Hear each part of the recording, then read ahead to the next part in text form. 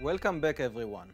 In this segment, we will talk about BLAST, the main computational tool that enable us to search the huge sequence databases that we mentioned in our previous segment. If we know the names of the gene or protein we are looking for and the organism that it comes from, we can simply retrieve it from the database based on the tags that are attached to each database entry. However, in the study I mentioned in the previous section, the question was whether a given bacteria contains a protein that is similar enough to a human protein to trigger a response that will eventually lead to autoimmune episode. Clearly, we cannot use protein names to conduct such a search, as we don't know if such protein exists at all, and surely not their identity. This is just a specific example for a very common task in bioinformatics, to search a database for all the sequences that are similar to a given query sequence.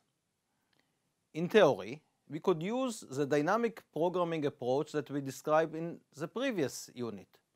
This would involve taking our query sequence and aligning it to each one of the sequences in the database using either global or local alignment to obtain a list of sequences that show similarity above a defined cutoff. However, since the number of sequences in the database is huge and the dynamic programming approach is rather slow, this approach is not practical.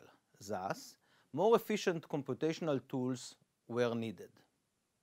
The first such program was FASTA, which was developed by Lipman and Pearson in 1985. For some reason, this program did not gain much popularity, but it left its legacy in the form of the well-known FASTA format for sequence representation, which you have seen in the practice lessons and is used today in almost all software packages that deal with biological sequences. In 1990, BLAST, which stands for Basic Local Alignments Search Tool, was published by Stephen Altschul and co-workers from the NCBI. It quickly became the main search engine in bioinformatics. Sufficient to say that the original paper has more than 67,000 scientific citations and more than 200,000 BLAST queries are sent to the NCBI every day. So how do FASTA and BLAST work? The main premise of both these algorithms is that the similarity along a relative long stretch of DNA or protein sequence is highly likely to manifest itself in several short exact matches in FASTA or short highly similar matches in BLAST. These short matches can be found quickly and can be used as anchors or seeds for subsequent extension steps. BLAST has undergone several algorithmic development since its inception in 1990, and I will briefly describe here the main steps in the core of the algorithm. After a pre-processing step, which I will refer to in a minute, the first step is to divide the query sequence into short overlapping words of a default length of 3 amino acids for proteins and 11 nucleotides for DNA sequences.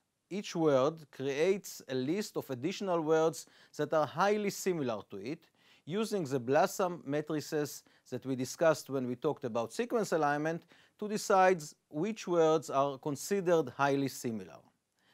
Thus, for example, if the original word was the amino acid 3-letter word PMG, which stands for proline, methionine, and glycine, the list can also contain PHG, which stands for proline, histidine, and glycine, and additional highly similar words. All of the words in the list are mapped to all the sequences in the database. This can be done efficiently, since in the pre-processing step, all the sequences in the database are indexed as in a dictionary. So finding matching short words can be done without scanning the entire sequence each time. This is a bit like Google search engine indexing the content of websites in order to allow for efficient search. But remember, BLAST predated Google by about a decade. Then, the algorithm tries to extend the match around the seed to identify what is known as high-scoring segment pairs, or HSP. In some cases, neighboring HSPs can be merged to form longer matches. In the final step, all HSPs with high statistical significance are reported. Statistical significance is determined based on a rather complicated analysis, but it results in an E-value, which is a number of matches with similar or higher score that can be expected to be found randomly, given the length and the composition of the query sequence and the size of the database. In the study I mentioned earlier, we searched for human proteins that are similar to the sequence of proteins from the Streptococcus A bacteria. The output includes a list and a graphical representation of the matches. We found that there are many human proteins that are similar to the bacterial calcium-transporting ATPase. However, only one was a cardiac protein. This match is highly significant with 38% sequence identity along 79% of the query length. The expected number of random matches with this level of identity is e to the power of minus 144, virtually zero. The search took a few seconds in the NCBI website. After additional analysis, we were able to pinpoint the common sequence segment that is the source of the common epitope. The BLAST program is freely available and one can download it to run on a local server. But the level of free service from the NCBI site is so good that most people run their queries online. We will obtain hands-on experience using BLAST during the practice lesson.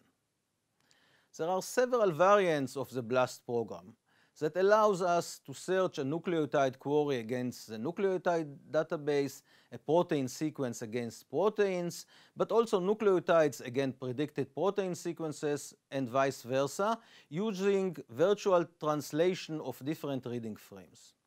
An interesting variant is PSI-BLAST, which is an iterative procedure in which a query sequence is used to find a group of similar sequences.